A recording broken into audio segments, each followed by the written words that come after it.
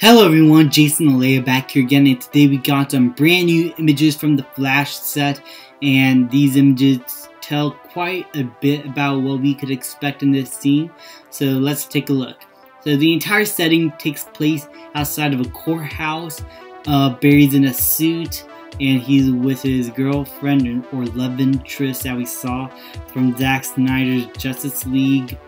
She returns here as a love interest, and I thought that was pretty cool, and they're having a bit of a discussion. The next image we have is of Barry Allen just by himself, and if you notice on his hand, he seems to have a ring of sorts. I don't know what kind of ring. It could be just like a normal ring that he was wearing for the fun of it, but it could be the ring that he uses to transform into the Flash, into his suit.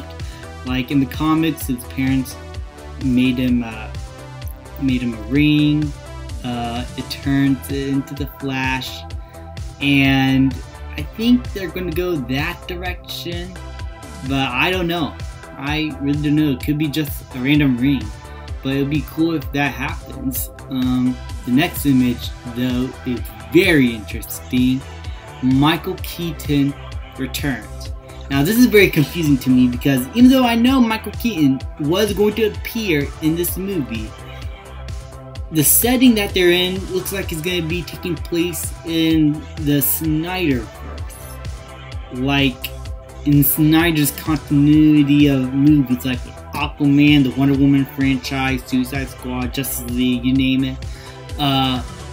Why is Michael Keaton here? Wouldn't make sense if Ben Affleck was here, maybe? Unless Michael Keaton traveled back in time with the Flash, I have no idea why he is here. And it makes it even more confusing because these next few set images, where I think most people wanted me to talk about the most, Sasha Calle's Supergirl has appeared in their full costume nonetheless.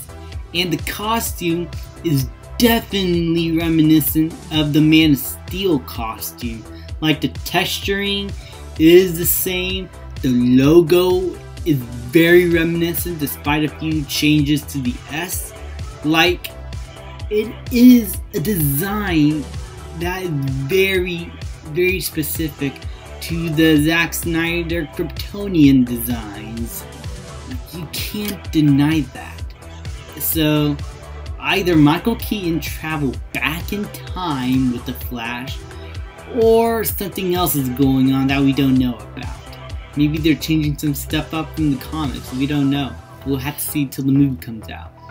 But, looking at the suit itself, we finally got an HD look at the suit. And in my opinion, this looks really good. I really am digging this suit. I do wish it was a bit thicker, if you know what I mean. Like the suit itself, I feel like it looks a bit too thin, but that could probably be fixed in post-production. But but overall, I think it looks great. The abdomen padding doesn't look that bad. It looks just the same as with Henry Cavill's suit.